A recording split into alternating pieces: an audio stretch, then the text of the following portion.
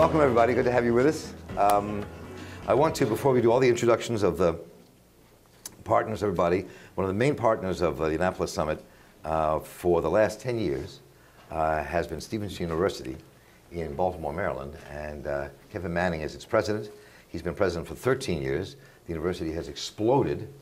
As I was driving down Route 83 the other morning to our studios, I saw this sign flashing, and it said, Stevenson University girls hockey team. A girls hockey team in Baltimore? But it happens. Right. And Kevin Manning? Ice hockey. Yeah, we have, we're the southernmost ice hockey program in the country in NCAA, so the ice starts to melt when it gets to Baltimore. Try to figure out how we do that. But we do have a rink, and we have about 26 players from all over the country. That's great. Two Canadian coaches, and the team is doing well. Yeah. So Kevin, let's just start to talk about why you and Stevenson University decided to kind of sponsor and back this whole Annapolis Summit. You know, as an educational institution, we're always interested in focusing people's attention on the right things. And, you know, we just feel that the opening of the session every year is an important public event, and we want to endorse it. We want to promote it, and to make sure that our students and other citizens in the community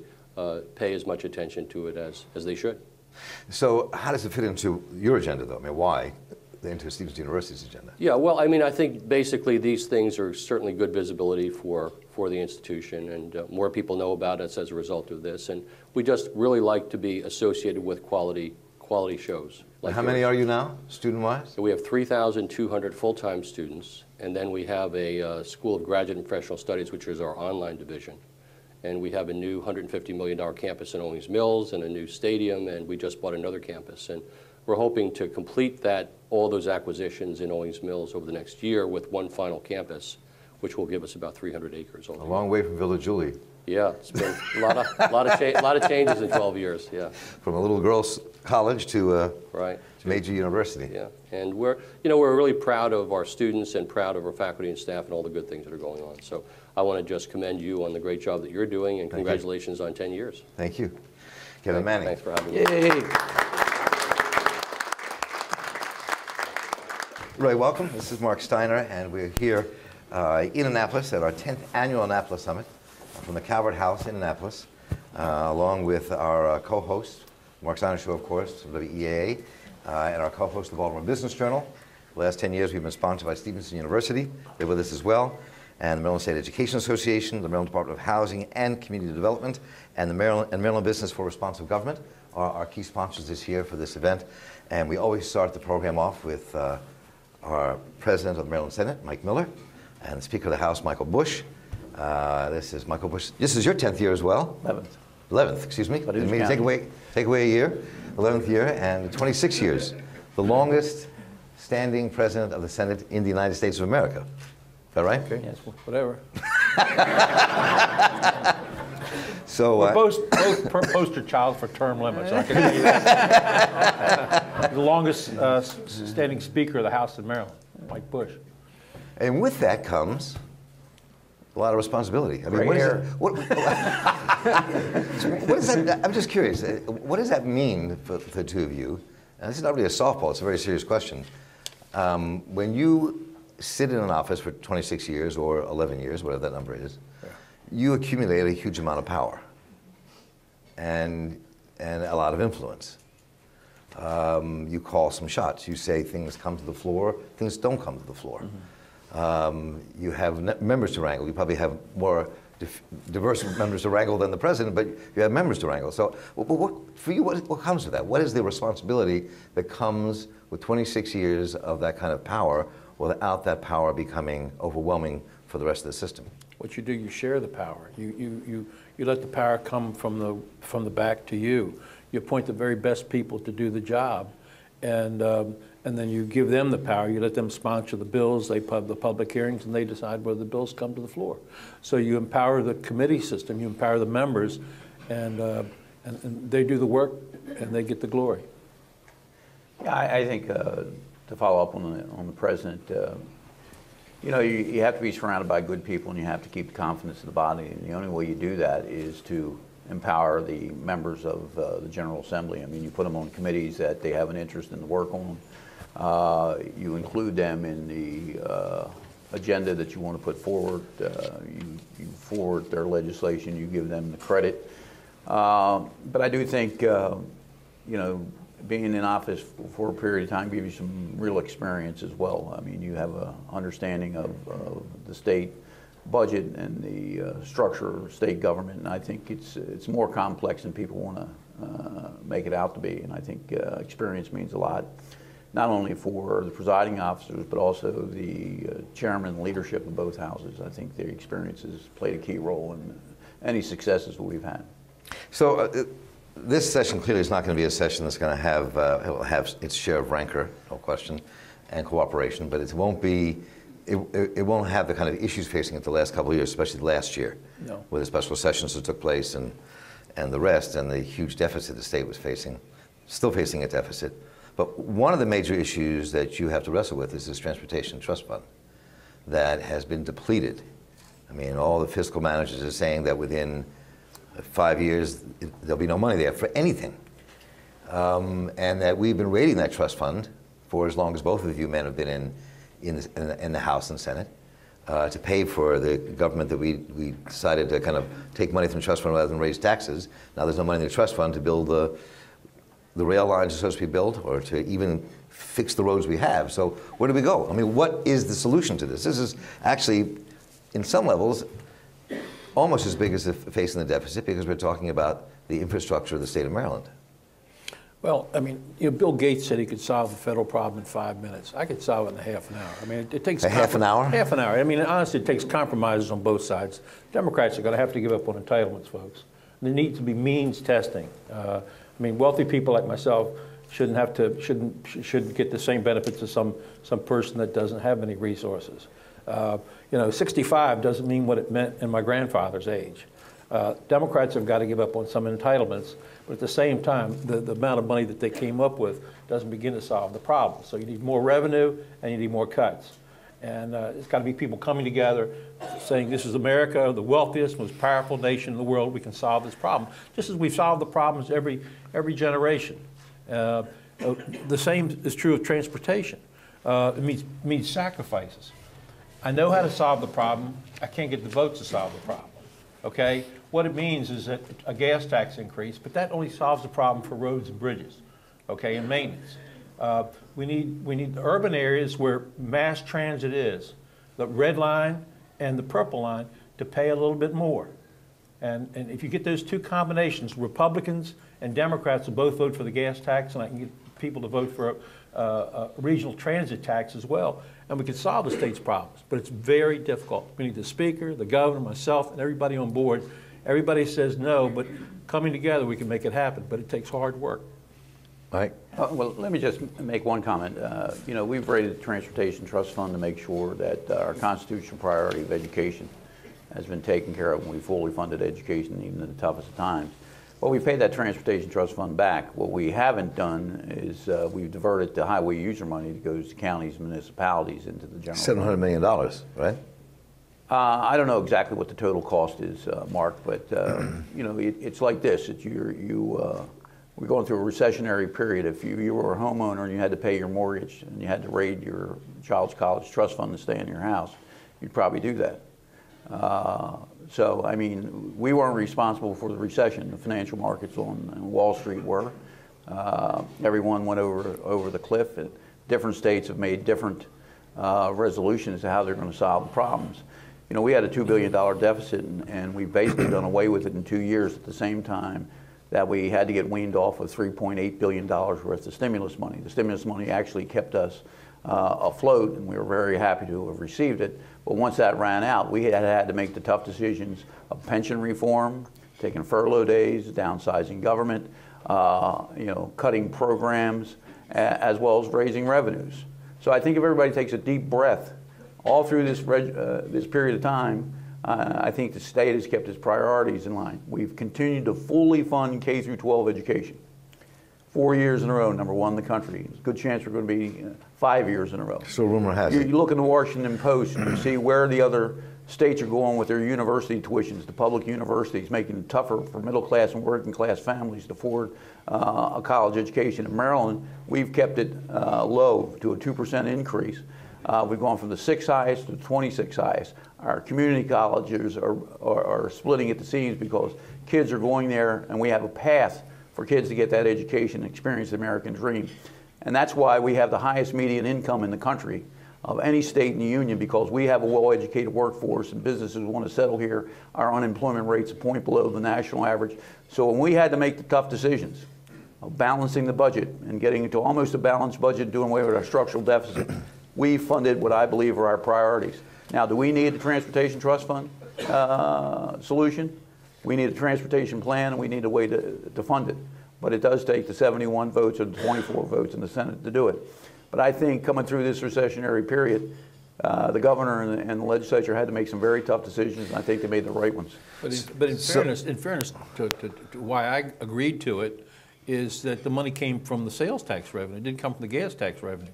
We raised the sales tax %, but we said half the sales tax revenue goes in the Transportation Trust Fund.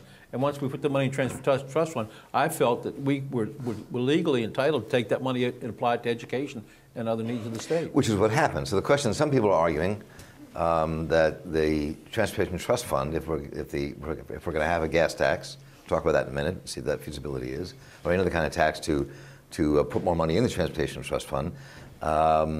Some senators are saying that it should be like a lockbox. You put the money in the fund, it can't come out. Otherwise, we're just going to do the same thing over and over again, which is not figure out how to raise revenues and take it out of the Transportation Trust Fund and use it for whatever we need, which would be education. That's part of the right? ultimate solution. I mean, to get the votes needed to pass this, that's going to have to be part of the equation.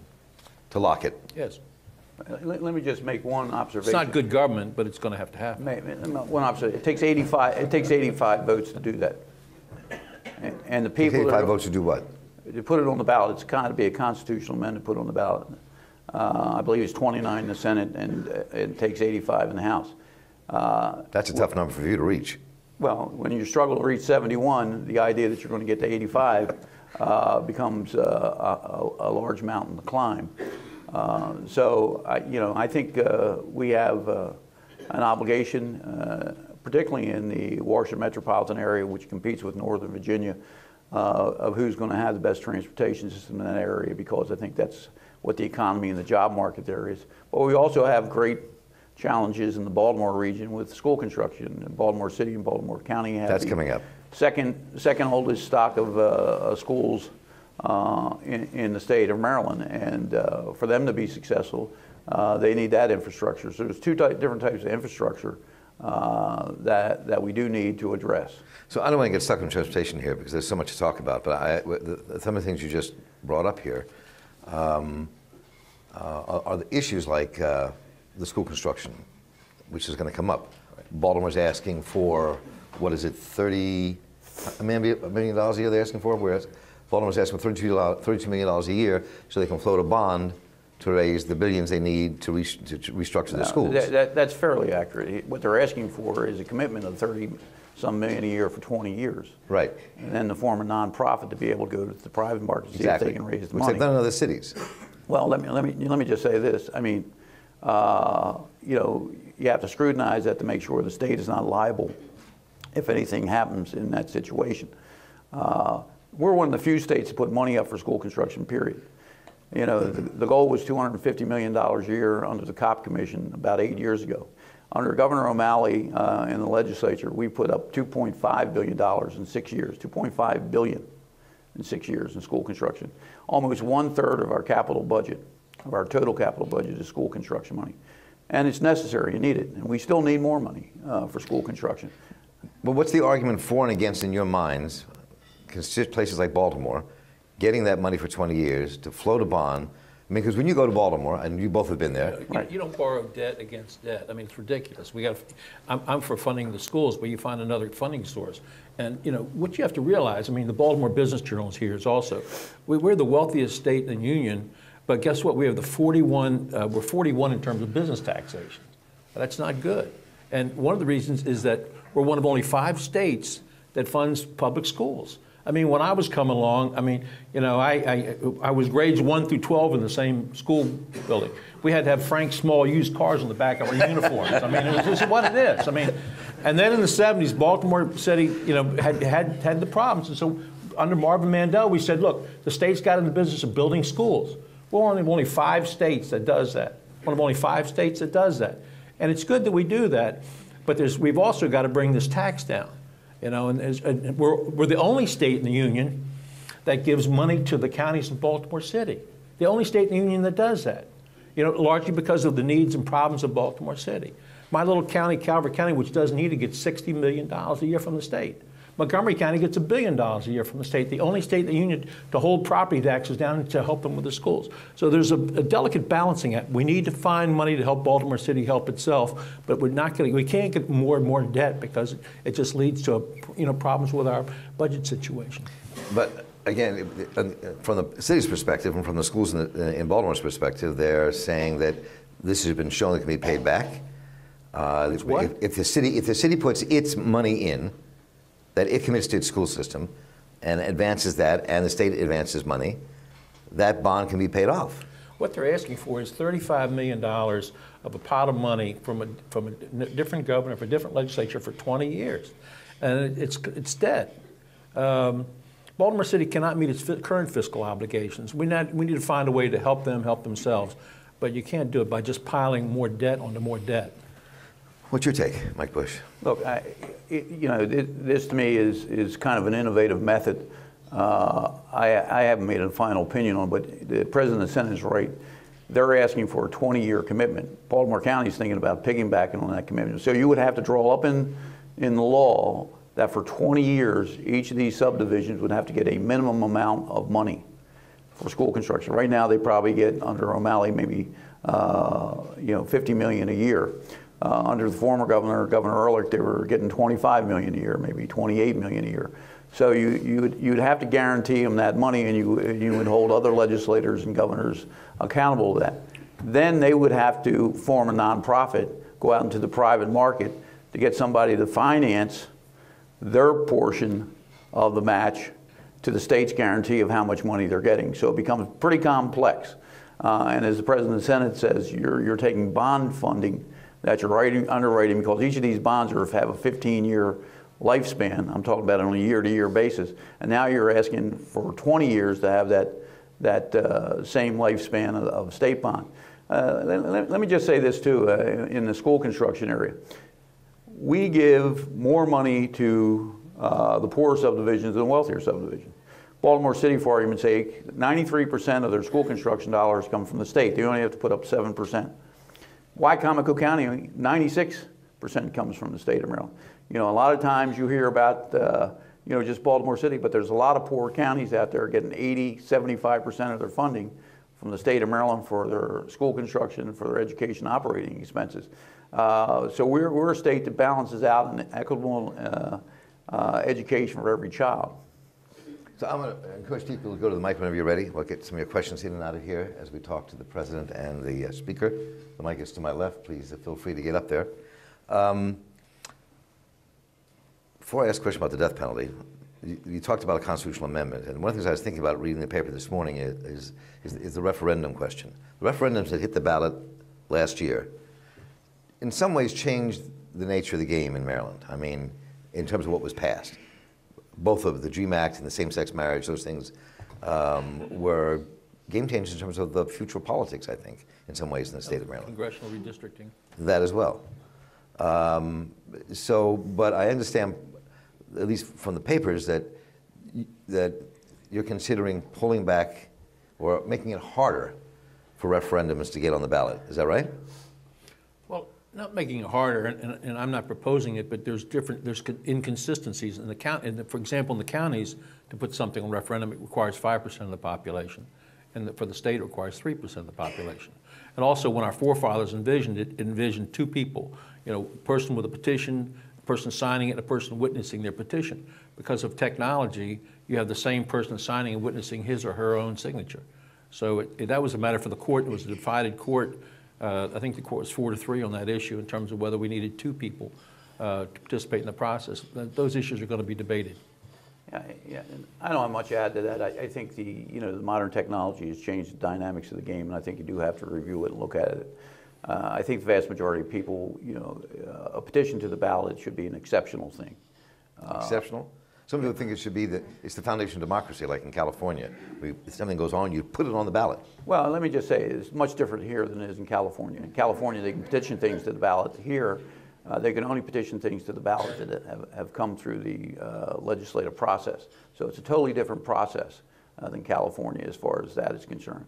But I do believe when they set up the Constitution of Maryland that, in a representative democracy, they expect that their elected officials make the vast majority of the decisions. And the only thing you can't petition to the ballot is a revenue initiative here in the state of Maryland. So I think you need to review it, and you might stay in the same posture that you have. You're probably going to have more things on the ballot. One of the issues coming, I think, will come up. We'll see what the governor says in the next hour. Will be the death penalty and ending the death penalty in the state of Maryland. You said you've been quoted as President Miller saying that you would let it come to the floor. Sure. So what does that mean? What it means is that if there are the votes there, opinion changes constantly, and the Speaker and I have a great deal of power, a great deal of authority is given to us by our forefathers, and that's we get to name the chairman of the committees and members of the committees, and then so by doing so, you have an opportunity to be fair, unfair, or what have you, and neither he nor I want to say that we're totally responsible for bottling up an issue that the public wants debated on the floor of the Senate.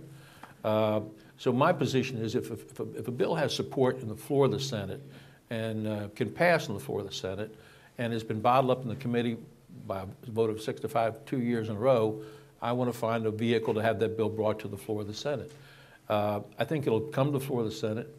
I think if the governor uses his persuasive techniques, which he has many, I think it does. I think the bill will pass the Senate, quite frankly, by a vote of 1 or 2 votes. I think it'll go to the House. I think it'll pass the House. And there'll be a number of amendments. It'll be a very difficult debate. And I think it'll be petitioned to referendum, just like these others have. And I think the public will have an opportunity to vote on it in the next general election. So, but you've historically not been against the death penalty, is that right? Or have you been? Have I what? Been opposed to the death penalty? I continue to be opposed to it. I mean, no, I continue to support the death penalty. That's what I'm saying. Yes. Yeah. Yes, and I continue to support it for people who assassinate teachers in the classrooms, in addition to the corrections officers, in addition to the policemen. Honestly and truly, I mean, the sniper was in my area. The D.C. sniper was in my area. He changed his clothes on my property, These people in Newtown, Connecticut, Columbine, Virginia Tech, there needs to be an ultimate consequence for people, mass murderers. The last person we executed in the state traumatized, sodomized 3 separate women before he executed them. It's a mass murder. And he got his just rewards. So how about you? Look, I think the entire debate was changed when we had life without parole. I mean, you put people in jail forever and they don't come out. In some respects, it makes the debate on death penalty a compelling debate, I think, to repeal the death penalty. We're one of the few progressive countries in the world that even have the death penalty anymore. So, under the circumstances we have with life without parole in the state of Maryland, the fact that I think the state of Maryland, because you have 24 different state's attorneys that ask for the death penalty or don't ask for the death penalty, makes it inconsistent. I mean, you'll never see the death penalty asked for in Montgomery, Prince George's, or Baltimore City. At least I haven't seen it done since I've been in office, where you see it in some of the more rural areas of the state. So it is a philosophic approach, but I believe it's time to take a serious look at repealing the death penalty. You see they asked for it down in Arundel County, where a person serving life without parole kills a prison guard. What else do you do to the person? I sponsored life with parole. That's my bill. Because I wanted life without parole, or the death penalty, give an option. But if a person serving life without parole is there and assassinates a prison guard, or like in Prince George's County, a person laid in wait and assassinated a state police officer wearing a uniform, or a person lays in wait in New England and assassinates firefighters coming to the rescue. I think those are appropriate cases for the death penalty. Because people also, go ahead, Mike. Look, let me just say this. I mean, this is a classic part of the debate. The people were passionate on both sides, just like it was with civil marriage and was the DREAM Act. And quite candidly, I don't know exactly where the members of the House are. Where do you stand on it? I said I believe it's time to repeal the death penalty. I think with life without parole and the way it's distributed, I think it's time to take that serious consideration to go forward. But at the same token, we're not going to take the bill up first in the House. They're going to take it up in the Senate. And as the President of the Senate said, there'll be some very tough amendments that people will have to vote on.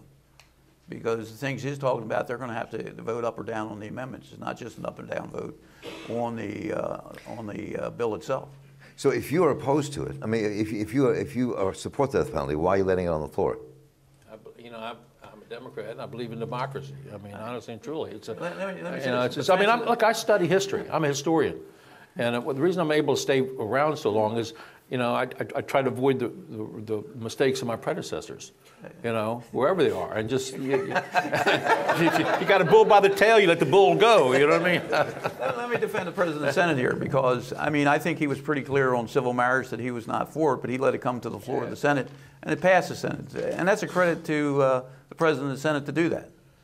I think it's a credit to him and the way he leads his chamber is the fact that he let that bill come to the floor of the Senate, even though he was out front and said, I'm not going to support the bill. Oh, you guys get along so well, I'm getting a little scared. Maybe I should just cancel the summit. What?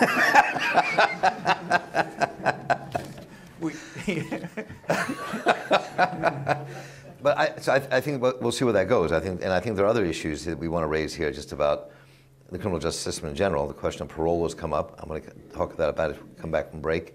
That I think may not come up on the floor this year, but we're one of only 3 states in the nation where the governor has a say in parole. And there's a lot of issues around that. I'm going to raise those issues as well. We're going to take a very brief break, though. You're listening to the Mark Steiner Show and the 10th Annual Annapolis Summit, WEAA, and our co-host, Baltimore Business Journal, of course, our sponsor, Stevens University. For this event, we're here at the Calvert House in Annapolis with the President of the Senate and the Speaker of the House, Mike Miller and Mike Bush, respectively. We're going to take a brief break and come right back, so don't go away. Welcome back. We're here at the Calvert House in Annapolis for the 10th Annual Annapolis Summit.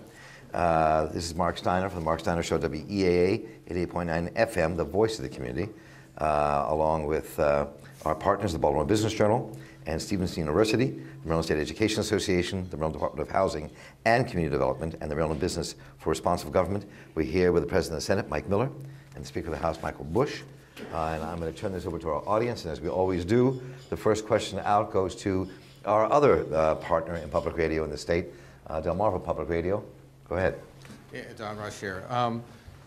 In the aftermath of the Newtown shooting, there's been some suggestions, certainly by the governor, that there might be some kind of gun control coming out of the state legislature. And he made a suggestion, for instance, there might be a ban on assault weapons. Where do you see this gun control issue going in the state legislature? And do you see some kind of effort to ban assault weapons in Maryland? Where are you on that? We previously voted to ban them, and I believe we will renew that vote. I think the assault weapons will be banned, and I believe the larger magazines will be banned as well. I don't believe there'll be any major infringement on the Second Amendment in terms of right to bear arms. We have very tight laws in Maryland. We have 1 gun a month. We have background checks for everybody who wants to purchase a gun. The caveat to what I've just said is that we need to find some way to combine mental health issues with those people who wish to purchase guns. And so we're going to look at that area as well. Yeah, just to follow up on that, I think one of the things you need to do here is review all the laws you already have in the state of Maryland and see what's really we have in effect. I mean, there's 3 areas of the law that we're talking about. The President of the Senate talked about the issue of mental health and funding mental health and making sure that they don't have access to guns of any sort. And that there's the public safety issues, public safety in schools.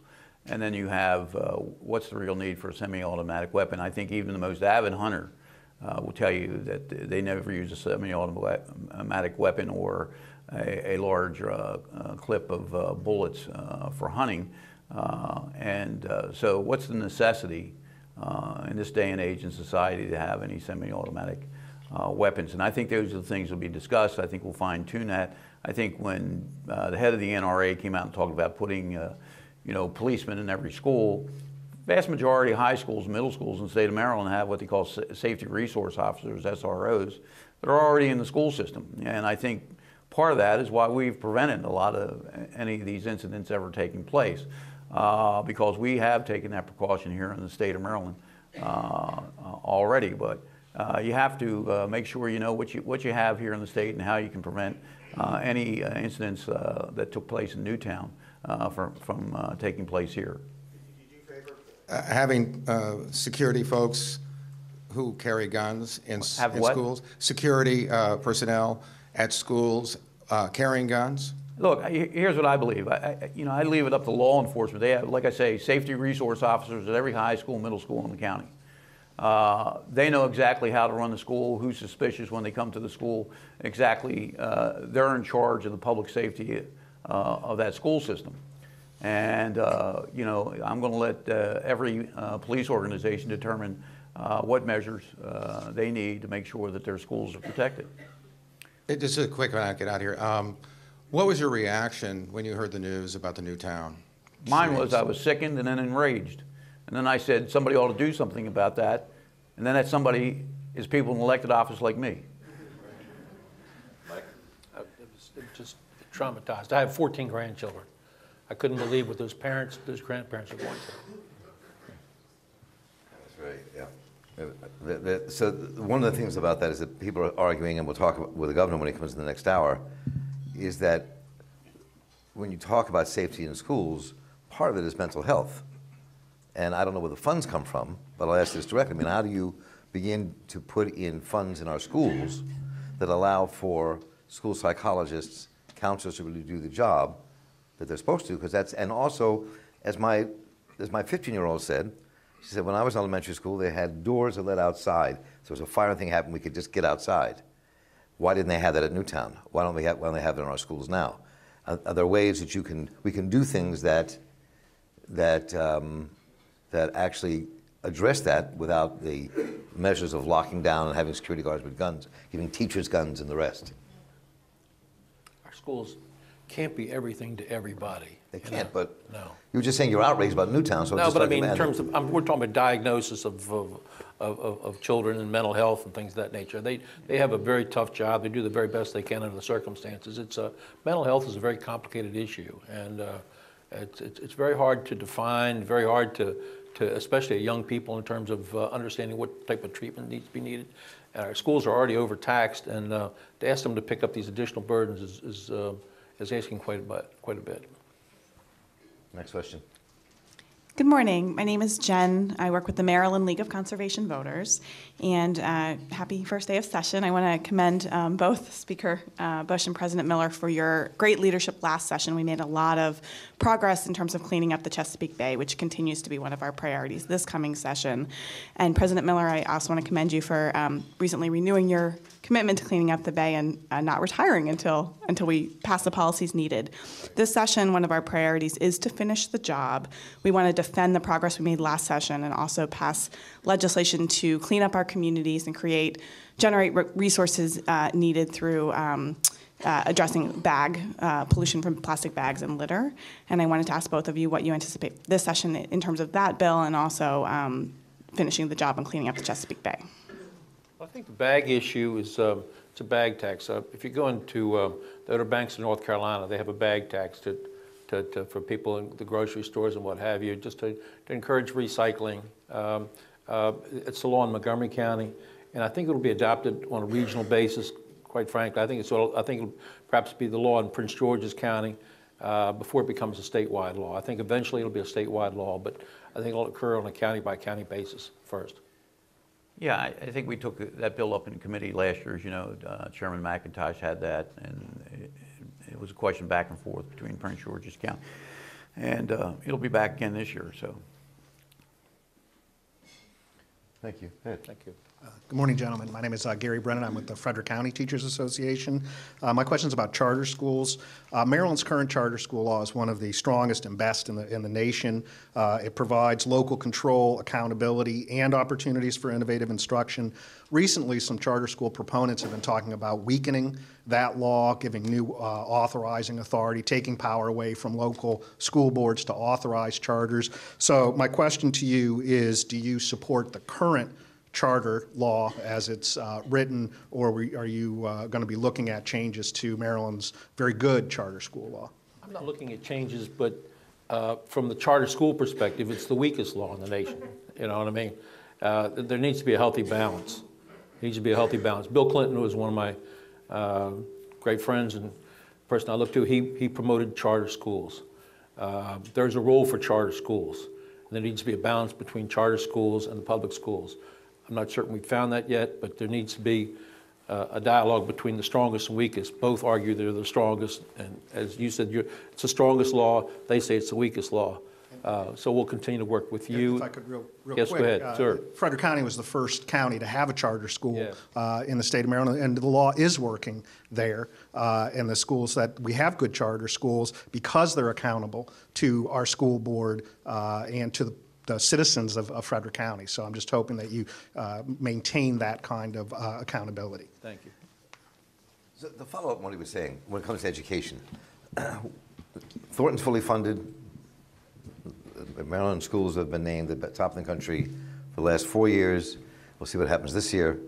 And so all that is moving in the right direction. The question is, where does it go now? What's the next level? The one thing that the state has to do is fund education. That's in our Constitution. Right. And some people have been talking about the geographic cost of education index. Should that become law? Should we be putting that in stone so that parts of the state that have the greatest needs get money? Where do we take it next? First of all, I mean, the geographic index, I mean, it is fully funded. We did that with the stimulus money. You couldn't fund existing programs, so you fully funded GCEI. And your second question about how do you take care of poor subdivision, it's a formula-based initiative where poorer subdivisions get more money than wealthier subdivisions. Montgomery County only gets 34% of their school funding from the state. Wycomico County gets 78% of their school funding from the state. Cecil gets 62% from the state, almost 2/3. So a lot of your rural areas, Somerset, Caroline, a lot of people think it's just Baltimore City, but it's Allegheny, it's Garrett. All those people get more money from the state than we put in. And really wealthy counties like Montgomery, Anne Arundel, Howard County are funding a lot of those because you have an equitable formula that every child gets the same amount of money that goes into the classroom. And I think that's been the backbone of our system here. And to go back to the charter schools, I think we have a pretty good charter school law in the state of Maryland. And I think when you compare it to other states, you have to realize that other states have local school boards with taxing autonomy. No school board in the state of Maryland has the right to property tax. They go through their county council to meet what we call the maintenance effort to keep up with the funding allocations that the state puts forward. Everybody does it a little bit different, but we make certain that from the poorest county to the wealthiest county, we have quality schools. 40% of our budget goes to the public school system. We've got, again, I don't want to keep reiterating, but #1 for the last 4 years in a row, and we don't want it to go down on our watch. I mean, last year, $396 million in school construction, when we're only one of 5 states in the union that does that. I mean, I'm very proud of that. I'm the oldest of 10 children, went to public schools, and I'm glad that happened on my watch, the Thornton formula. I'm going to continue to fund it, and we want to make sure that the poor areas are taken care of, but at the same time, our state is doing very well in terms of funding education. Also, higher education. The University of Maryland now went to the fourth best value in public education, higher education. You know, I think it was helped by joining the Big Ten, but also our academic improvements over the years have just have skyrocketed. We're doing this DREAM Act that's improving our community colleges from K through 12 and higher education. Our state of Maryland is doing excellent. Hi, good morning. My name is Amy Chase. I'm from the Biotechnical Institute of Maryland in Baltimore. My question is about wind energy and the momentum for the legislation this year. The federal government has now renewed their interest in wind energy. There's the tax credits have been renewed. There's new committee assignments. There's more businesses than ever behind wind energy.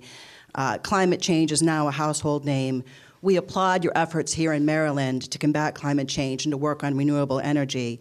CO2 emissions are down in the state, but we're still too dependent on imported energy. Can you tell me what the ideas or what the momentum is behind the wind energy again this year for this session?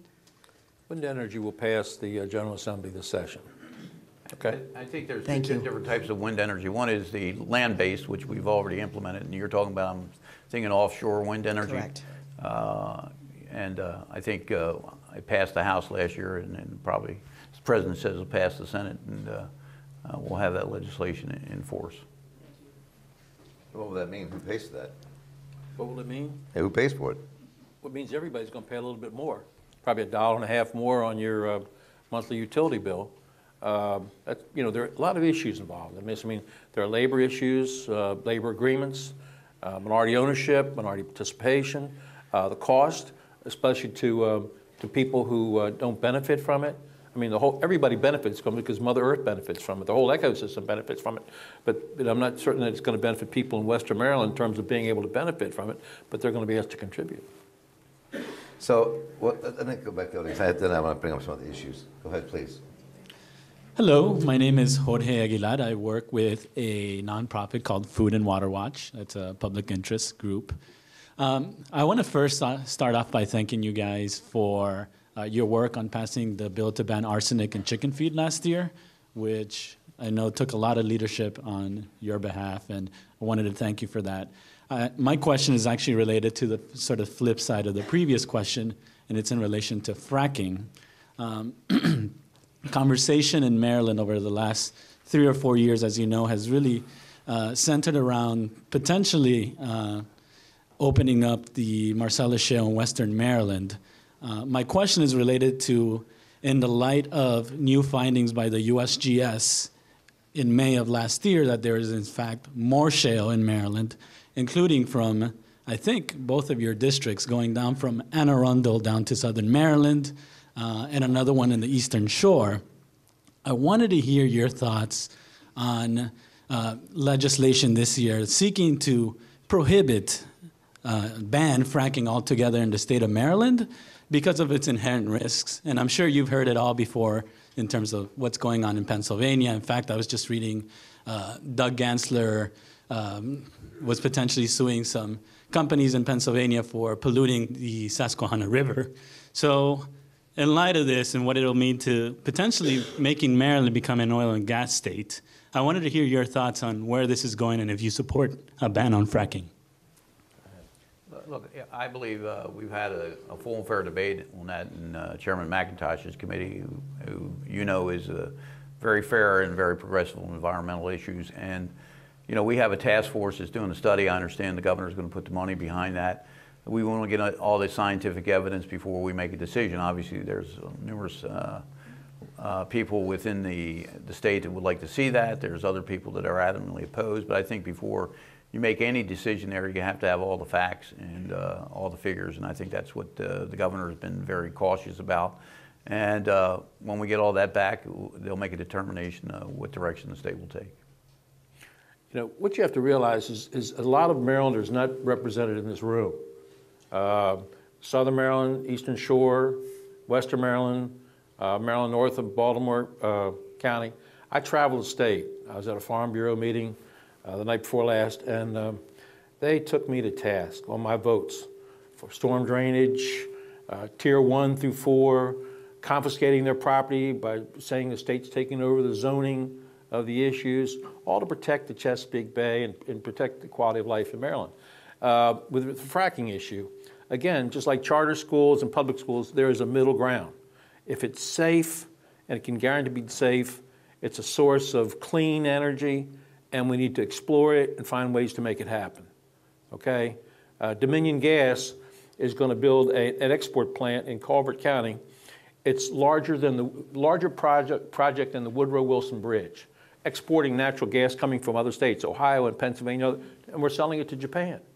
So there's got to be a bridge. There's got to be communication between the environmentalists and those people seeking to extract the natural gas, but there's got to be protections in place before we move forward. So the argument being around fracking also is that some people, I mean, if the science is being debated on fracking, Right. but there's a lot of evidence in that science right now showing what happened in Wyoming and Pennsylvania, what it's done to people's groundwater, Right. The chemicals themselves being used to rush the gas through and to get it out. I mean, this is not a undangerous technology we're talking about here. We understand that. That's why we haven't gone forward with it. So the thing is, Patrice and Governor Cuomo backed off on it and said, I want another study. Yes, good morning. Teresa Dudley and I teach 6th grade social studies in Prince George's County. I received my AARP card this week because my 50th birthday's coming up. So I will publicly admit that. But what it brings to light is an issue that I'm very concerned about, and that is the long-term security of my pension. Last year, the pensions were pushed back on the counties, and I am concerned about the long-term effects. I understand that we just passed the casinos for Prince George's County, so we will be receiving some of those residual revenues, but that's not even going to open until 2016. And in the meantime, I have members who are concerned about the security of their pensions and making sure that our pension system is going to be one that keeps teachers in the classroom, because people don't want to look for the future when there isn't one there for them. So can you please explain to us how you will ensure the security of our pension system for our educators in Maryland? I don't believe anything has changed in your pension system because we shifted some of the responsibility and liability to the counties. State still controls the pension system. It's just a question of who shares in the payment there. That did not change the, They're not even able to make maintenance of effort, some of the school systems. So if they can't even keep up with maintenance of effort, how are they going to be able to withstand the pushback of these additional pension costs? That's why we give every county in the state of Maryland the piggyback tax. You can take up to 3.2% of the state piggyback tax, but 60% of what the state is for local government. We're the only state in the union that gives that. They can use their property taxes. They have an obligation to fully fund education just like the state of Maryland does. But the pension control still stays with the state of Maryland, and it's still the same pension system that we had for years. What you were talking about, though, with pensions, I mean, there's the Joint Committee on Pensions coming out with a report, whether or not you'll follow those conclusions that they come out with in terms of the future pensions, and the second part of that is if everything is pushed back to the county, not everything, things are pushed back to the counties. If the state can't figure out how to fully fund transportation, start with, that in the state all across the country can't figure out how to address the needs, the budgets of their states, and we're one of those states. Then what happens to the teachers in the end if the counties and cities are strapped? The so pensions how are do going they to be secure. They're going to be secure. The only thing we do How with do the they become pensions secure? is saying, look, if you want to pay these salaries, you negotiate the salaries and collective bargaining. You have agency shop, you have binding arbitration, you negotiate these things. And if you're going to negotiate the salaries, then you've got to understand that pension is a part of it. It's as simple as that. We had no say or no control, and it's doubling and tripling. It's all we're saying, those people responsible for it are going to have to share in it. Now, what we will do and what we're going to look at, we're going to work with the Teachers Association, the Educators Association on this, is we have a system of corridor funding, which we anticipate a higher rate of return in pensions than actually than there is. And we're going to try to eliminate that this year, just to continue to guarantee that your pension is going to be safe and secure, and there will be a lockbox for your pension in the future. The state still has liability for 80% of the teachers' pensions. I mean, of the $6 billion we put in education, $800 million a year goes into teacher pensions funds. You know, and the comment about balancing the budget and states can't, we're one of a handful of states that have a AAA bond rating. We've made all the tough decisions. You know, you're looking at guys that have voted for revenues when it wasn't popular, and people are, you know, in positions like yours are asking why you're doing it. So, I mean, we've made the tough decisions. And we're one of the only few states again in the union that pays teachers' pensions. Yeah. You know, it started out with Baltimore City. We figured, you know, all the poor places like Somerset and Allegheny and everything, they should have that same opportunity. So the state picked up the cost of teachers' pensions. But very few states do that. Good morning. My name is Sarah Love. I'm the Public Policy Director for the ACLU of Maryland. Last year, Speaker Bush and President Miller, you all led the nation in protecting privacy and First Amendment rights by passing a bill prohibiting employers from requesting or requiring employees from turning over their social media passwords. Right. We are seeing across the nation that academic institutions are now pressuring students to turn over their social media passwords. Now, we all know that students don't handwrite letters like some of us still do, and that the way they do it is through private tweets and private Facebook posts. So my question for you all is, will you join the other states that are passing protections for students and making sure that the universities can't pressure them for turning over their social media passwords? It's a new issue to me. I think we formed a whole committee around the majority leader who has probably the greatest expertise in internet technology in the House, along with Delegate Mazier and others, to come back with recommendations on those issues. And I'm sure we will do everything we can to protect students as well as every other citizen in the state of Maryland. If you have one more question, I'll try to squeeze one of my own in. Go ahead. My name is Davon Love. So my question's about the issue of mass incarceration. If you look across the country, there's increasing discourse around the issue of the disproportionate amount of people of color who are incarcerated for similar offenses to our white counterparts. And so looking at the construction of a juvenile detention facility in Baltimore, I'm curious as to what your position is on the construction of that facility. I support the construction of a juvenile facility in Baltimore because I don't want juveniles housed with adults. That's what's happening right now. Juveniles in Baltimore City are housed with adults. It's unconstitutional, it's illegal, it's immoral, and something needs to change, and change rapidly. I agree with President Sen. Well, let me push a little bit further with the questioner was asking, Davon Love. I mean, when you look at the thing in its totality, I don't have like 4 or 5 minutes here, but we can end. This is important. I think that the state has always had a difficult time dealing with reforming corrections, reforming juvenile services. And I would say of all the things we've done great in the state, we've done an abysmal job with juvenile services, and in this state, and that we lock up 65% of the kids that we put in jail are there for nonviolent crimes, for things that most places, even states like Texas, have stopped putting kids in jail for the things we put kids in jail for. So is the question building a new jail or changing the policies of incarcerating black children, which is what we're doing, because white kids get arrested for the same things and commit and use the same drugs but don't go to jail. But we're incarcerating all these black children and putting them in prison in Maryland. Maybe we have to reform the system so we don't put as many kids in jail, then you wouldn't need a new jail. I wish you could sit in juvenile court. I've been in juvenile court. I'm a defense lawyer. I sit in juvenile court. I see what happens in juvenile court. And honestly and truly, the kids that go to jail in Prince George's County are rare and very few and far between. And quite frankly, you know, I have a juvenile institution in my district, Cheltenham. Cheltenham, and you know, I support it. There's going to be a new facility, and it's going to be safe, and it's going to be secure. There's going to be a school there. There's going to be computers there, and hopefully they'll learn what they're not learning in schools. Because right now they're not going to school. But the question is, some people would argue that what we have to do is have more community corrections. These kids stay in the community and are not incarcerated and put in prison for minor offenses, for drug offenses. We're talking about kids with guns. We're talking about kids with guns. Most kids in prison are not in there for guns. No, they're in there for, I have the stats right here. They're in there for nonviolent offenses. They're not in there for guns. Shouldn't we be looking at how to reform the system so we don't put as many kids in jail? Look, I think... is burglary, is that a nonviolent? If nobody's hurt. Breaking the home.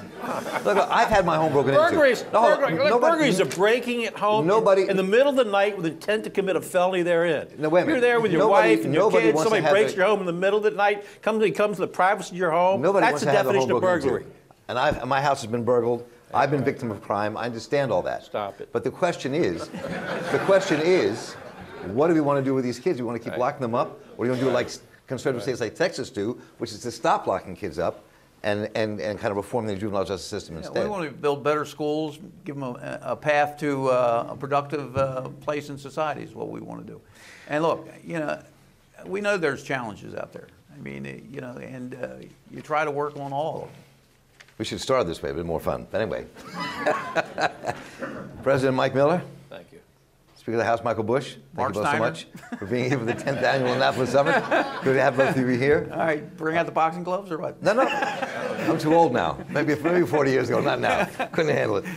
I want to thank both of you gentlemen for doing this once again, the 10th Annual Summit, Stevenson University. Of course, our co-host, Baltimore Business Journal.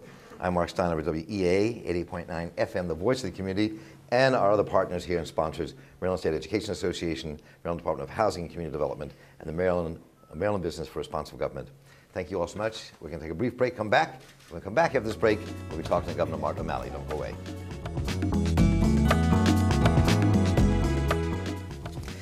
Hello, I'm Mark Steiner, and welcome back to the 10th Annual Annapolis Summit, 10 years here at the Calvert House in Annapolis.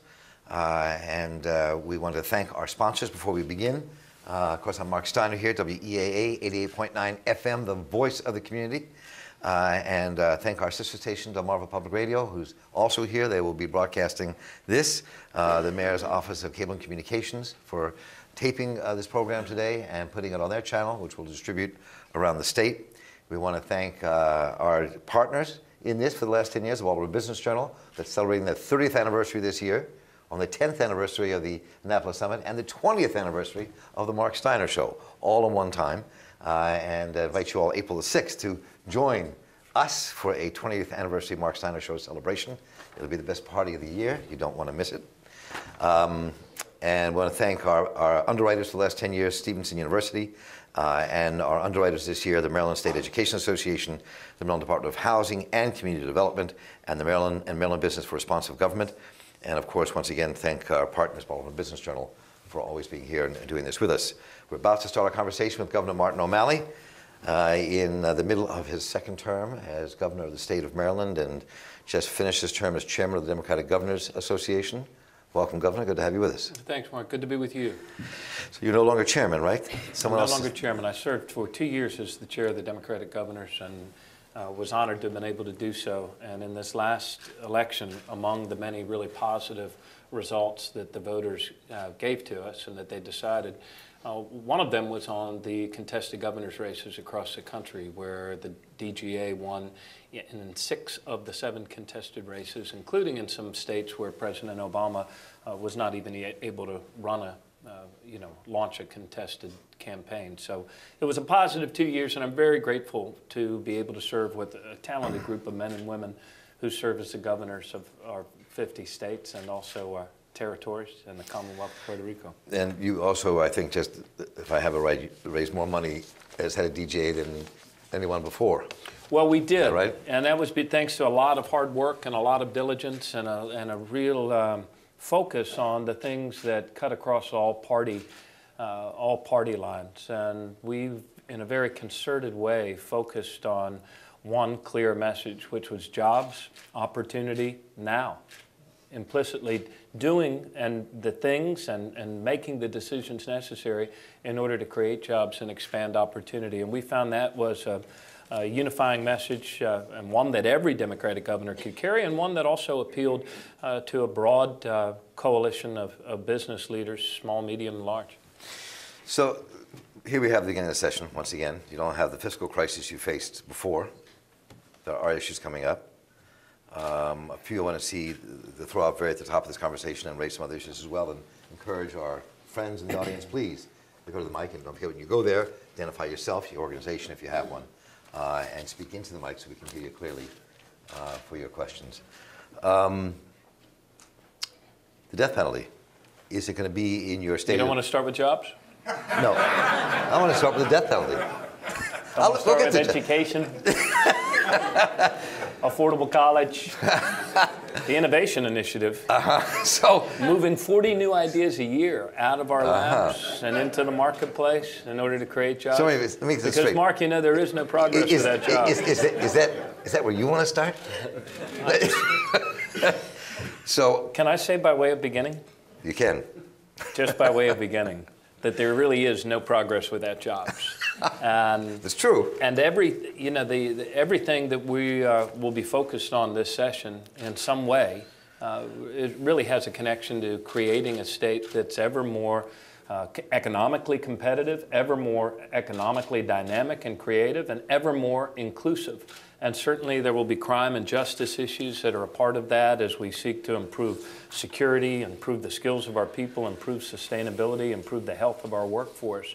But really what the focus will be this session, as it has been in the past, will be on creating that innovative economy, because without that, we would not have been able to use the balanced approach and create jobs, reduce a structural deficit, not to mention a recessionary deficit, and make the sort of strides on affordable college and the other important achievements we've made. And if I could, in concluding this introduction, encourage everyone to go on to the state website, which is maryland.gov, and click on the icon that says goals. We set 5 years ago strategic goals for our state across those broad areas of skills, security, health, and sustainability. And some of those goals we've actually already achieved. We need to set new goals, because with each goal we've applied a deadline. There are some goals that elude us. But the work of this session will be a continuation of the work of the prior sessions, and it will be primarily focused on jobs and opportunity. So what's on your mind today, Mark?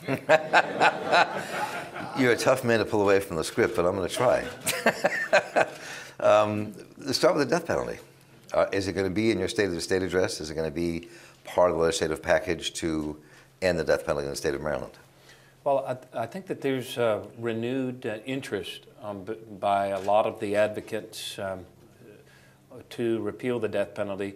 I believe that if things don't work and that they're expensive and they're ineffective, that they should be prime candidates for us to repeal. And the death penalty is certainly in that category. It doesn't work, it's expensive, and I believe it should be repealed. We have reduced violent crime, including homicides, to 30 and 40-year lows in our state, including last year a 30% reduction in juvenile homicides in just 1 year. So we know what works, and we need to do more of those things that work, and we need to stop doing the things that are expensive and don't work. So I'm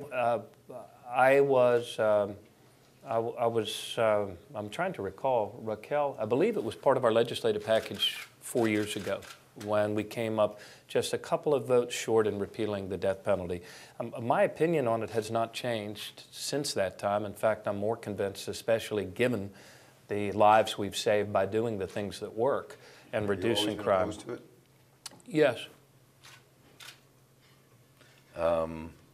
So one of the issues I know that you're going to, and both the Senate President and it seemed clear from talking to the Senate President and the Speaker earlier that it will most likely pass both houses if it's introduced. That's great. They, as usual, have a head count ahead of mine. I'm sure they do. Which is why they're the longest serving Speaker and the longest serving Senate President. That's true too. And as I asked them earlier, with power comes responsibility, because you built a lot of power in 26 years, as you've learned as governor. Fortunately for all of us. One of the things, clearly, you're not going to face the kind of issues we faced in the session last year. Probably will not be 2 extra special sessions. Well, you never know. You never know. If there's another gambling surprise in April. Mark, did you think those things were planned? I don't know. No, they weren't planned. No, I don't mean they weren't planned, but the surprise we had at the end of the last session, when everybody thought we were sailing along, all of a sudden, boom, up comes gambling. Right. That kind of disrupted the entire session and set See, now everybody that's the backwards. first time I've heard that word so far. Which one, gambling? Yeah, so far this new year, that's the first time I've heard that word. Happy gambling to you. Which is good. Secretary Clinton was in town shortly after the budget crashed and the session ended with such gnashing of teeth and disappointment. And she summed it up. She was giving a talk over at the Naval Academy, and she summed it up well in saying, she said, you guys seem to have a really good session right up until the train crashed. But we got the cars back on the train, and fortunately the voters helped us put this one, that gaming issue, behind us. So we'll no doubt have other issues. I'm excited about renewing our drive to create, 3 of the 5 strategic goals we have for our state are related to energy usage, energy conservation, reducing greenhouse gases, renewable energy, and we're very close, and I think we will see this year the General Assembly approve what might be called a hunting license to go out and join with other states and maybe our federal government to harness offshore wind. So I'm excited about that one, and I'm excited about other ideas the General Assembly might have for helping us reach our goals on those energy issues. I'm not sure if you saw the front of the Washington Post today, but one of the big headlines was that last year was the warmest year that we've had on record. And our state is the third most vulnerable to sea level rise. In that vulnerability and from that focus, however, I think given the assets we have at NOAA and other places, that there may well be a new sector to emerge in terms of the sort of design innovations, energy, severe weather response, and the assets that we have to create a new job sector in those disciplines here in Maryland, and Lord knows we need to. So one of the issues that is, I think, tangential to the energy issue is an issue that you have to face here in the state legislature, which is transportation funding. Part of the issue of our air pollution, part of the issue of climate change is the amount of gasoline that we use, the roads we build to support them, the runoff that destroys our water. You saw the pesticide report coming out and what it says about what's happening to our rivers. But the transportation fund, because it's not a constitutionally mandated fund where education is, has been raided so deeply, there's no money in it to maintain roads, let alone build what people want to build, which is mass transit. And the lines in the DC area and the new line in Baltimore, the red line, if it gets built, where's the money going to come from? How's that going to, I mean, that is a part of climate change in many ways, but also has to do with our transportation future. And you, like every other governor, has taken money out of that to balance budgets. So, Not really to the degree that your frame would suggest. Okay, go ahead. And I think we do the public grave disservice when we push the frame that we'd have plenty of money for transportation if only the lying, thieving, sneaky politicians didn't continually raise the transportation fund. And it is a frame that's out there, and it's an easy one. It's a great one. It's a simple story. It's easy to tell and retell, and it allows business leaders. It lets them off the hook. They don't have to contribute, therefore, to a large-scale media campaign to push across the truth that we have had a flat tax on gasoline for the last 30 years that has not risen, even though the price of everything else, including gasoline, has risen threefold. So it is true that we did eventually, in the course of getting through this big recession, we did stop the highway user revenue grants that went to the counties. That was ostensibly a local grant program. There's some that say, oh, that was part of the Transportation Trust Fund. But Mark, it was not out of those dollars that, the red line or purple line or those things would be funded. And it's interesting, you saw the proposal in Virginia, in the Commonwealth of Virginia by their governor to address the same phenomenon, which is that if you have a flat tax on gasoline and it has not increased in 30 years, the buying power of that revenue stream is not sufficient to the needs of an area that has grown in population and that has the sort of congestion that ours has. So on both sides of the Potomac, the congestion issue is the same, and fortunately on both sides of the Potomac, the math is the same. There are insufficient revenues to support the things we need to do. Now in other areas, and you mentioned education, man, we've created the #1 thanks to the hard work of teachers and parents, administrators, and citizens. We've been willing to pay some additional dollars in order to create the #1 public schools in America. It never happened before. It's happened now. We've cut achievement gaps 25% just in the last 6 years. Steady, good progress because we made the investment. When it comes to water and wastewater infrastructure, we have done things in advance of other states to invest in things like the flush fee, the flush tax, whatever you want to call that revenue stream that allows us to clean up the streams that emanate from our homes and eventually reach the rivers of the Chesapeake Bay. So, but on this issue of infrastructure, we're falling short of what we need to do as a people, and it's not because the lying, thieving, sneaky politicians have raided the transportation. I didn't think I used those words, did I? No, I was using, I suppose, hyperbole to make the point. I understand. That when we push the frame that the reason for our short funding, for our lack of transportation investment, is because we've shifted the dollars to other implicitly lesser needs. It's just not true. Let me say what I'm saying. That's not what I'm saying. I mean, I know you have to do, in the Irish way, you have to put it out that way. I understand that completely. But I was raised that way, half of my family as well, so I understand.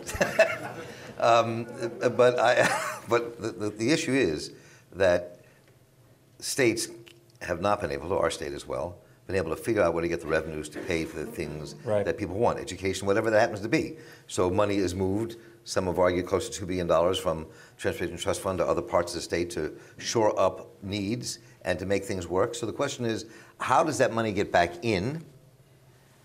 How do you fund the mass transit needs of the state so we don't rely on roads and cars all the time and we get the rail we're talking about? Some people are even talking in Baltimore about moving towards maglev. Want to see a maglev between D.C. and Baltimore. That's a whole movement being pushed as well. And to raise it. So how do we get there? I mean, how do we get there? And that also has to do with buying eco-friendly buses. We have 10 of them in Baltimore. They need to have hundreds in Baltimore and in DC and the DC suburbs. So how do we get there? Do we raise the gasoline tax? Do you broaden the sales tax? Or do you just say no, we can't do it? No, I think the problem's not going away, and I mean, setting aside the highway user revenues, whatever dollars we shifted in one year or to another year in this administration, I do believe, subject to fact check by Raquel, I believe we have paid back to the Transportation Trust Fund. Again, the highway user revenue grants, which some counties do and some counties don't use for road purposes, being a separate matter. It seems to me, Mark, that there's two ways you can go. And we had this discussion in advance of last year's session. One way, I mean, the traditional way that we funded transportation is on gasoline. Right. Governor McDonald actually said a number of things that I can say that I fully agree with. Primarily that the gasoline usage is declining, and therefore, with that decline in gasoline usage from higher efficiency cars and alternative fuels and the like, that is a revenue source that is also declining. So it would seem to me that there's two ways to go about this. Acknowledging the fact that we have had a flat and stagnant, a flat tax on gasoline. One way would be to somehow, continuing with that gasoline mode, the commodity tax, to be able to bring it up to keep pace with inflation, whether by indexing or phasing in the sales taxes we proposed last year as a way of indexing. So that's one way to go. Another way to go is to move entirely away from the gasoline tax and to look to other revenue sources which will continue to grow by population, and one of those would be the sales tax. So the one way we talked about last year was to phase in, and we had a very intricate way of going about this, and every session in March, the price of gasoline spikes. It does, every year, it does. So this is the worst time ever to have the conversation. Not that it's ever an easy conversation to have. I'm reminded of that scene from My Cousin Vinny, when we could do an increase in the gas tax, which I know you hate, or another way to do it would be to dedicate a penny on the sales tax. Maryland has, I think, one of the lower sales taxes in the country because we don't allow the counties to layer on a local sales tax, or the municipalities, with the exception of sort of room taxes. So those would be the two ways to go. We need to invest in the neighborhood of another $700 or $800 million a year. And in Virginia, a slightly larger state, they need to do a little more than that. So what do you? So a penny generates the 700, and the proposal we had last year generates 700. So you're governor. I am. You are the governor, and you have to lay this out in front of the legislature, a proposal. Oh, it's been laid out. You're going to tell us? Can you tell us what you're going to do? Are you going to talk about a gas tax rise? No, I can't tell you what we're going to do right now. You're going to wait until the day you say it to the legislature. We're going to. We're still talking to legislative leaders, and we're working on a number of things. And if we're able to make a stronger and better annual investment in transportation, that too will help our employment picture and will help us create jobs. So we're still talking with presiding officers and legislative leaders, and And I'm sure all of the members of the House of Delegates in both parties are watching with interest our neighbors in the Commonwealth wrestle with the same issue. So, I'm not going to beat this dead horse here, but so to speak. But you are saying that you cannot resolve this issue without some increased revenue, whether it's sales tax, gas tax, which has not been raised in how many years in Maryland? 90. You can help me out here. 1988 or 92 or something. Yeah, 92, like I think, 92. And so, yeah, it is 92. When the price of gasoline was $1.08. So Today it's $3.60, $3.70. So one of those things has to be on the table. Well, right? True, there is no way to do it without additional revenues. Whether or not we have the consensus and the will and the smarts to do that or not remains to be seen. And we're already wasting a lot of money. We're wasting an equivalent amount, or probably more, and promised to be more, in the gasoline we waste idling in our cars, in 495 traffic, 695 when it looks more like a parking lot. We lose money in terms of the lost time, lost productivity.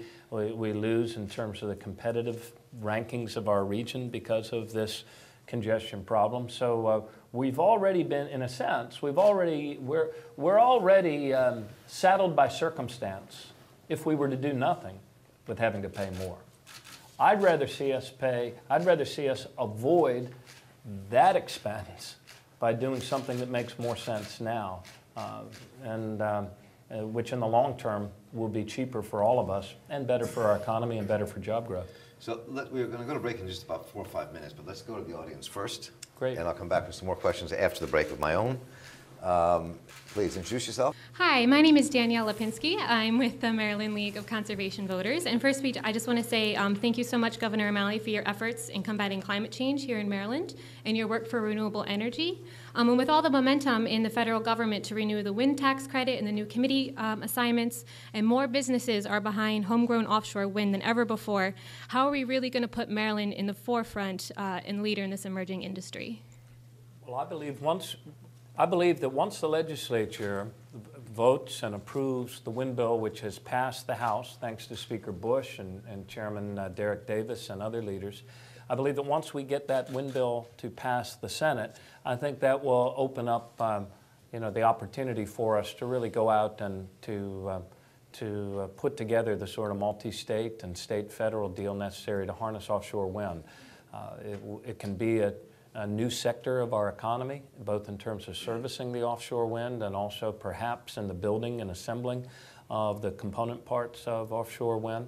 And it is, right now with the technology we have, the single most abundant renewable energy source available to our unique geography as a state. So I'm excited about finally getting that one over the finish line, and I think we have the ability to do that. Thank you. Thank you. We have time for one more question, I think, before we go to break. Yeah, Don Rush from Delmarva Public Radio. You suggested, in the wake of the Newtown shootings, do you expect some kind of gun control legislation coming out? Do you expect some kind of gun control legislation coming out in the wake of the Newtown shootings? Assault on, say, for instance, ban on assault weapons or magazines. What's your thinking there? I do.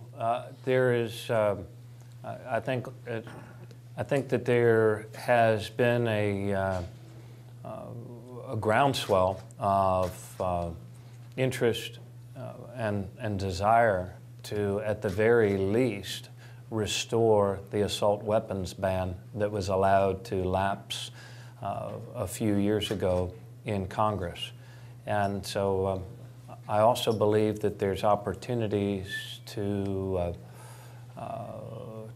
promulgate, to re-examine school security generally, including the things that we can do with some capital dollars to make our schools safer. And I also believe that the legislature is very interested in tightening up the linkage that should exist between mental health and public safety, especially where firearms is concerned. So I think on all of I think you'll see a comprehensive bill being put forward shortly, and that will that will address those three aspects of this problem. Do you expect anything coming out of the state legislature in terms of banning assault weapons? Yes, I do. I think that I believe that there is the will to pass a bill this session, and we all need to work hard for that passage. By the way, what was your reaction to the NRA suggestion that we needed maybe teachers to have guns or more security in the schools, perhaps people who are security personnel having guns? What's your reaction to that?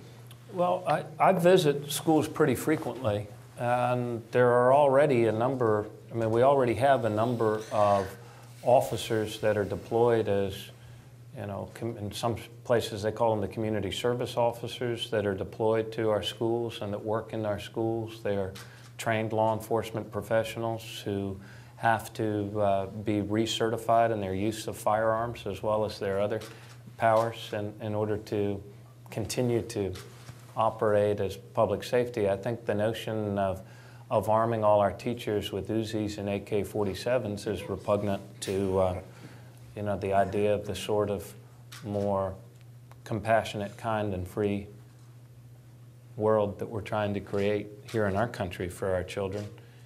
Can you imagine what the gun belt would had to have looked like on the teachers at Newtown in order to repel that person who shot through their doors? There's a deep sickness in our country, and it's called violence.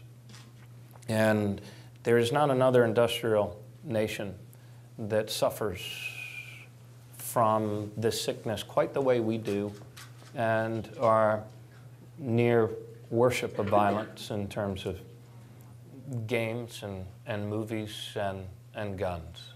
I think there are too many guns in this world, and I don't see any reason, and have spoken to quite a number of very reasonable and committed and dedicated hunters, and we need more hunters. I want to encourage people out there, if they're interested in hunting, by golly, get into hunting, get a license, and because that helps us preserve our natural resources and our open spaces as well. But the reason why AK-47s, Bushmasters, and these other military assault weapons are created, their sole purpose is not for sport, is to kill human beings as quickly and as many as possible, as effectively as possible. And so I believe that you will see an effort this General Assembly session, and I believe that we will in fact pass some measures that tighten up school security, the linkage between mental health and public safety, and also that restores the assault weapons ban that was allowed to lapse in years past. Just quickly, we have to take a break, and we're here at the 10th Annual Annapolis Summit at the Calvert House in Annapolis with Governor Martin O'Malley, WEAFM 88.9 FM, the voice of the community, and our partners of Baltimore Business Journal. We'll be back in just a minute. And welcome back. We're here at the Calvert House in Annapolis for the 10th Annual Annapolis Summit with Governor Martin O'Malley and our live audience. We are partners again at the Baltimore Business Journal.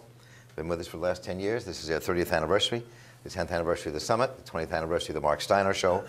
Our continuing underwriter for this event has been Stevenson University for the last 10 years. They're with us again and stay with us. We are also sponsored this year by the Maryland State Education Association, Maryland Department of Housing and Community Development, and Maryland for Business for Responsive Government. And begin our session now again with Governor Martin O'Malley. It was very impassioned what you said earlier about gun violence in our communities. And I'd like to kind of push on a little bit here. I think that there are a lot of issues, and we have a lot of listeners here who, not listeners, well, they are listeners, but they're also attending who want to ask questions. And I want to get them in here. So let me, and I have at least 4 or 5 more things I have to get off my chest for the public with you, but in a friendly way, but always. Let me go to the audience first. Go ahead. Hi, I'm Susan O'Brien with the University of Maryland University College. I wanted to thank the governor for his continued support of the university system, but I also wanted to hear a little scoop on any higher ed-related policies or budget priorities you may have for the coming legislative session. Sure. Susan, we had a great meeting yesterday at Morgan State. We had higher education leaders from various colleges, universities, community colleges, all spending a day talking about what actions we need to take and what innovations we need to make and changes we need to make in order to do a better job of getting more of our citizens through college. We've done a better job than any other state over these last very challenging years of getting more of our students to college, but the challenge remains of getting our students through college, and also helping people who may have gone to college for a couple years and then found, because of family responsibilities, or maybe they had a couple had a child and one was not able to go complete his or her degree. We need to help our adult learners return and get those credits, because there are so many job opportunities that go unfilled because we don't have enough people with the skills levels required to fill those jobs. So I believe we have an example here in our state, University of Maryland University College, the largest online university, public university in the United States of America, and they do an outstanding job, and they do it with excellence, and they do it with harnessing technology and the internet in order to personalize that education mission for every individual whose credit needs are different than others. So we need to borrow the best practices from one another and find a way to speed that time to degree, and also to bring down what has been the hyperinflation of higher education costs. It's not unlike, well, let me say it positively, that sounded like lawyer talk. It's very similar to what we're striving to achieve where healthcare is concerned. The hyperinflation in healthcare costs has been a drag on our competitiveness, and so too is the hyperinflation of higher education costs. So it's going to require us thinking differently about how higher education is achieved, and the public role in helping to deliver that. One of the ideas that I've been intrigued with that they've been advancing in North Carolina is the idea of early college. And in fact, I believe at College Park Academy here in Maryland and Prince George's County, they're advancing the same idea, and it is this: to add an additional year to a student's 4 years of high school, so make it a 5-year program, but at the conclusion of those 5 years of high school, a student has earned 2 years of college credit. So I think that parents and students, and there will be lots of people excited about being able to earn 2 years of college credit before you've even graduated from high school.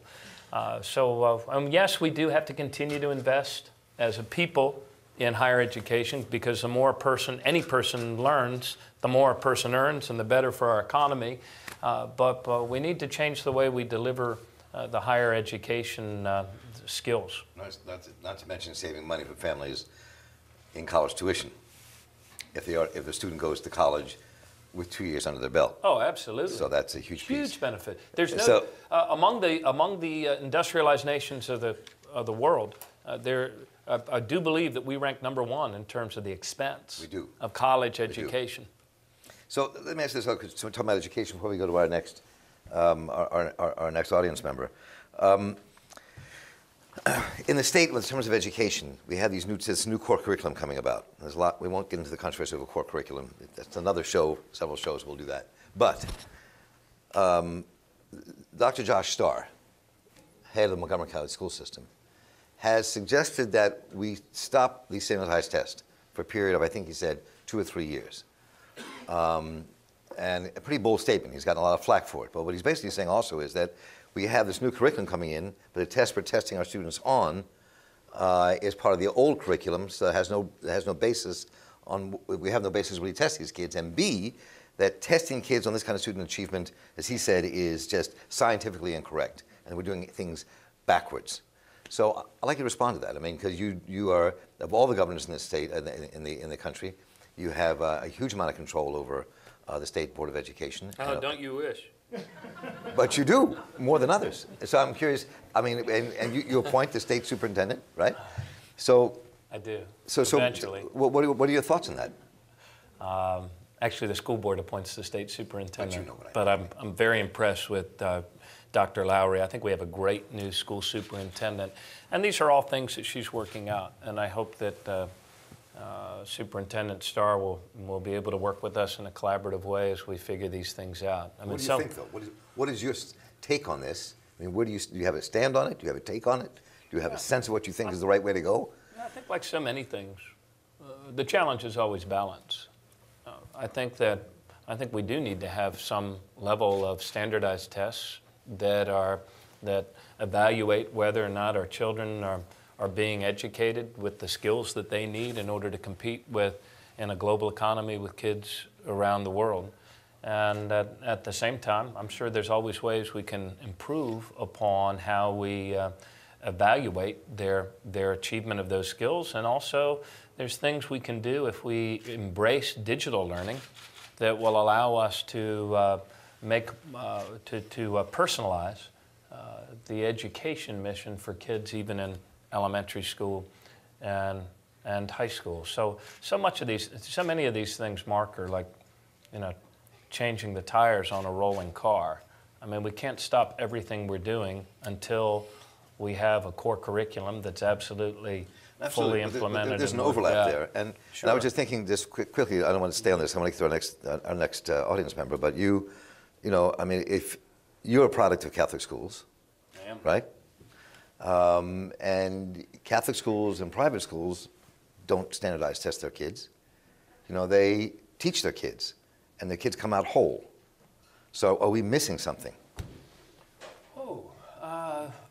Sure. I mean, we certainly have a lot of work to do as a country, not only in the education field, but throughout in terms of in terms of elevating conceptual thinking, the ability to see the whole picture, the ability to problem solve, and the ability to understand the systemness of things rather than the individual things. I read something recently, I forget who wrote it, but he or she said that we're producing a whole nation of people that know more and more about less and less. The pendulum of specialization has kind of swung, and we need to appreciate the relationships between the relationships and the connectedness of so many things we do. And that's true not only in education, that's true in health, that's true in security, where some of the greatest strides we've made in reducing homicides have come from knowing what we know. Appreciating who the most violent of our parole and probationers are, the most vulnerable of our juveniles.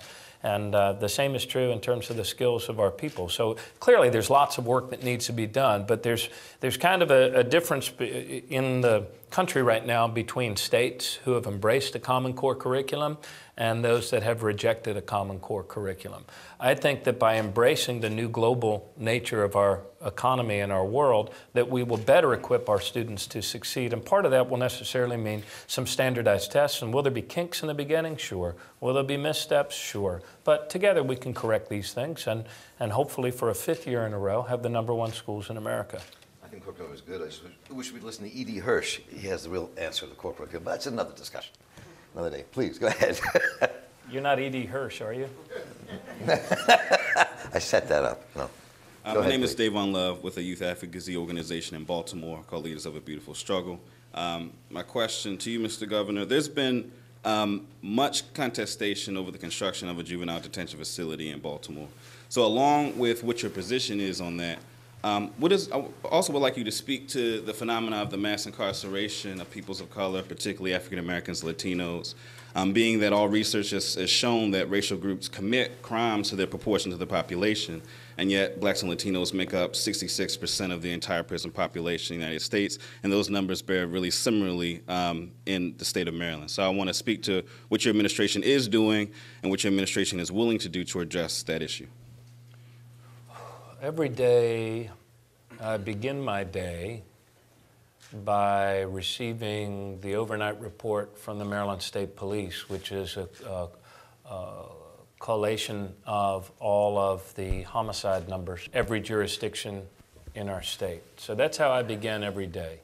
There is no more important or primary responsibility fundamental responsibility of government than the protection of public safety. And in fact, that it was the passion that drove me to even run for office to begin with. It was the passion that drove me to volunteer to serve as mayor, and it is also the passion that motivated me to run for governor. So we've made tremendous strides in saving lives. And if one were to look at the trends and the color of the skin and the ethnic background of especially the young and poor men who were filling those body bags at record numbers 15 years ago, the vast majority of them were black.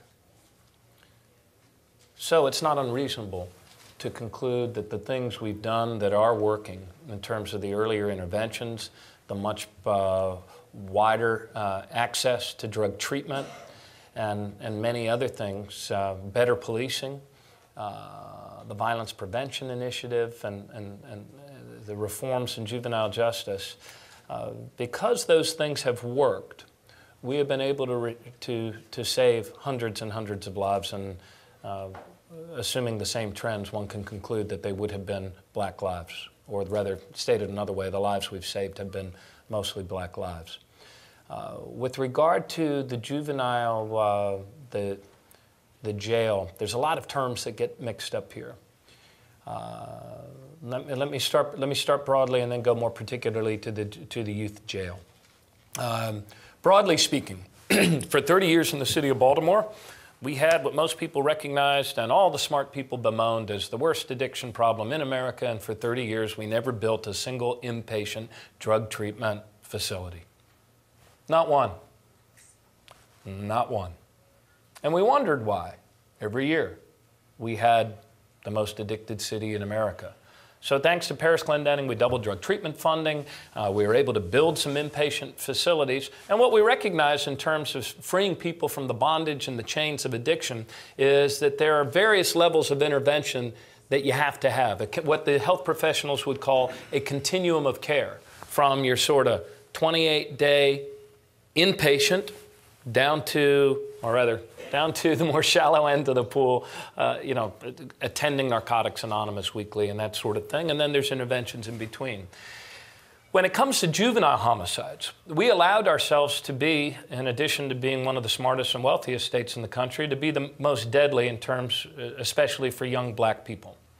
And part of the reason for that was that we had no continuum of care. From the deepest end of the pool, in terms of the vulnerable children who are a danger to themselves and others, who need to be detained, up to the shallower end of the pool, your mentoring programs, Baltimore Rising, and the other sorts of interventions. Even deeper than the deep end of the pool is the call of your question, which is the youth jail. Namely, persons under the age of majority who are being tried as adults because they've committed very adult crimes. We had deplorable conditions there. Recommendation was made, in essence, under Justice Department, I think, kind of consent decree, perhaps court order, I think consent, that we should address those deplorable conditions. Because however horrible and heinous the crime is that these youth have committed, they need to be, the conditions are substandard. And so we had thought that we needed to build a new jail. We might be able to get by with renovating the existing facility because we have been able, with the things that we've been doing that are working, to reduce the numbers of people that had been forecasted to come in there when that consent decree was first entered into some 6 or 7 years ago. Even if we do that renovation, we still have this problem. Nobody wants these smaller bed treatment facilities anywhere near them for young people. And so while I put those dollars in the budget for treatment, I cannot get local jurisdictions, notably Baltimore City, through the terms of 2 mayors and a couple of different city councils, to help us cite a single youth treatment facility in a city that still buries far too many children. Governor, can I ask a question about this? Push a little bit Sure. on this, with what Dave Onlove was raising. And thank you for your patience in that answer. No, part of the question here for some people is that And you know, since the time you were a city councilman, I've been interviewing you for 20 years. My condolences. Thank you. For 20 years. And on this issue, we've struggled on this issue and argued and discussed this issue a lot. And policing. And race. Over the years. And so, what I tried to say at the very end of the last segment with President Miller, and got into a little disagreement with President Miller over the issue, was why is it so difficult to reform our juvenile justice system? I look at the stats. 71% of the kids that we incarcerate are incarcerated for misdemeanors, not felonies. Right here. Right here. What are you looking at? 71%. DJS data. 65% of the kids, all misdemeanors, others 5.8%. 17% for crime of violence, all of the felonies 11.4%. No, it's not. You're reading placements into incarceration. Right. That placement is not the same thing as detention or incarceration. But what I'm saying is that if we had a system, say you couldn't, say every community said, no, we can't, we're not going to let you put a youth facility here. Mm-hmm. But if you had a treatment, probation, parole, education system that allowed kids to be outside of the system, you wouldn't need a new jail. You could take all the worst players, put them in a jail where they need to be, away from us, to be helped, reformed, and kept from hurting the rest of us, and really reform the system. Other states are doing it. Even conservative states like Texas do it. Why can't we do it? Well, actually, we are, which is why we have a smaller population than projected 6 years ago coming into the youth jail. And the number that you read on placements are mostly placements in treatment. And in fact, the dollars that we have put at an unprecedented level in the course of this administration in our capital budget is primarily for treatment. So we are reforming our criminal justice system. Are you happy with it? Am I happy with where we are? The pace of it, with where we are? I think most people would consider a 50% reduction in juvenile homicides to be important progress. I'm talking about kids. When you have... Well, there were kids. No. They are kids that were saved. No, that's deeply important. I'm not minimizing that at all. And I think that's been incredibly powerful and important for our society. But when I think about let's say there will be a bill that's not going to probably will not pass state legislature, where Baltimore is asking for a 20-year commitment from the state so it can borrow money. Now, why do you say that won't pass the legislature? Well, I had a sense talking to the two legislative leaders it might not pass. Well, you never know. You never know. But if we're, I'm curious. If everything would turn out, there'd be no need to come down here. What kind of message it gives young people, and especially poor working class, mostly black folks in Baltimore, what message it gives if you say we can't give you money to construct schools, but we can give you money for a jail? You know, Mark, I love you. I really do. I really do. But it is such an easy frame. What do you mean? Well, the frame is that you disconnected cynical politicians who are no doubt paid off by the jail building industry, even though I've never accused you of have I ever done that? No. No. Well, I won't do the hyperbole thing again because that can... I don't believe in conspiracy theories, but I believe in good government. Yeah, so do I, and I encourage you to look into the things your government's actually doing to reform juvenile justice. And look into the things that we've been doing to reduce the placement of vulnerable children out of the home, the things we've been doing to restore the health of families, and the Whole Place Matters reforms that we implemented in DHR. I mean, it is an easy frame that they're building jails for our children instead of building schools for our children. And I understand the very, very, it's best a white person can, the very painful history that, that can make that frame more believable than perhaps it would be were it not for that painful and brutal history of slavery and the use of police powers to brutalize minority communities. I do have an appreciation for that.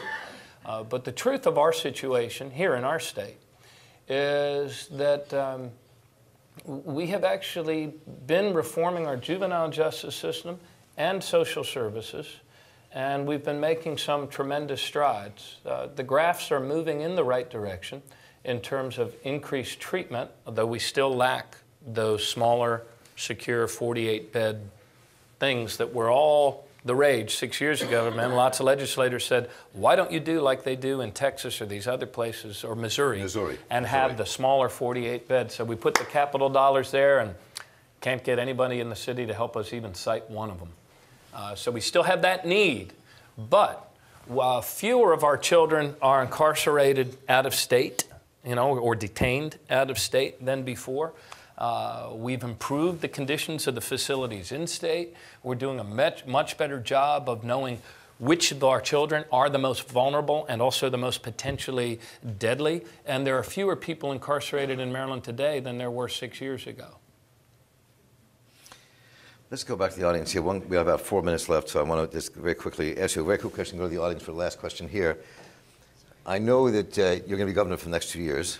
Thank you. God willing, as the Jews say. Yeah, God willing. We never know.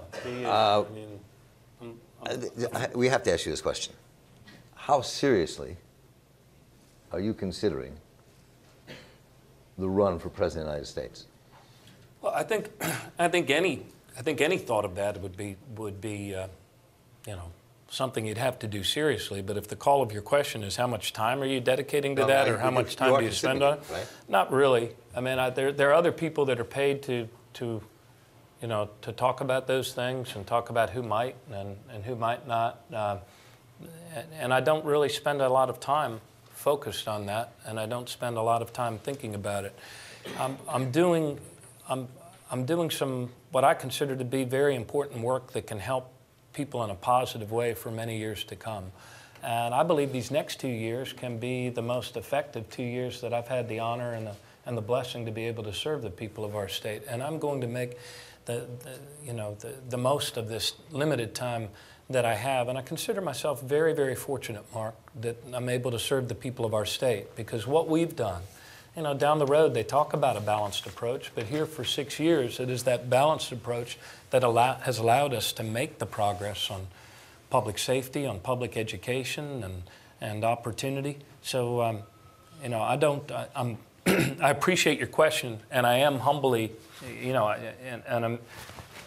it's a humbling question, and I would say that I'm flattered by it, except that I know whatever good we've been able to achieve as a people is attributable to the people of our state and their goodness and their desire to create a better life for their kids. And I've just had the honor to be able to reflect that goodness along with the members of the General Assembly as their servant. Governor Martin O'Malley, it's always a pleasure to have you up here for this Annapolis Summit. I apologize, people waiting in line. Good morning. We only have like a minute left, literally. It's quick. This is the rapid fire. Good morning. I'm Tammy Bresnahan with AARP Maryland. Uh-oh, I know where this is going. No. I'm not going to put you on the spot, even though I know your birthday's this month. First, we'd like to thank you for supporting and implementing the Affordable Care Act in Maryland. Thank you. Just want you to know that, or that you probably do know, that people 50 plus are outpacing children in school-age children or children in school today. And according to our 860,000 members, when they're surveyed, the three things that they're most concerned about is health care, retirement security, and their affordable utilities. And we want to make sure, or we want to know, in your opinion, what Maryland is doing to prepare itself for that influx of people as they age, and so that they can remain in their home as they want to. Wow. And in 10 seconds or less. 30 seconds or less. Well, it's a big demographic shift in our country.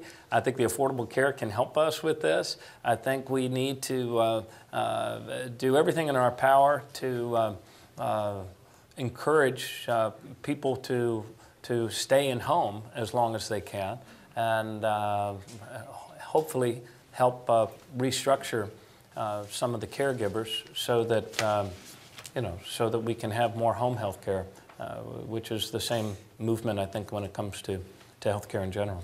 And we'll pick up those questions. I'm sorry, I can't do better than that in 30 seconds. That's right. Mark Steinish will pick up those questions, all the rest we couldn't get to today, in the coming months. I want to thank Governor Martin O'Malley for coming to the 10th Annual Annapolis Summit. Good to have you, Governor. Good to be with you. Always good to be with you. Thank the Calvert House for hosting us, and of course our partners, the Baltimore Business Journal, for the last 10 years. doing this with us, since without them it couldn't be done. Stevenson University has been underwriting this for the last 10 years and been our academic partner. We want to thank the Maryland State Education Association, the Maryland Department of Housing and Community Development, and the Maryland Business for Responsive Government. And of course, I'm Mark Steiner for 88.9 WEAA, your public radio station. It is yours, the voice of the community. Take care. Thanks for joining us, and see you next time.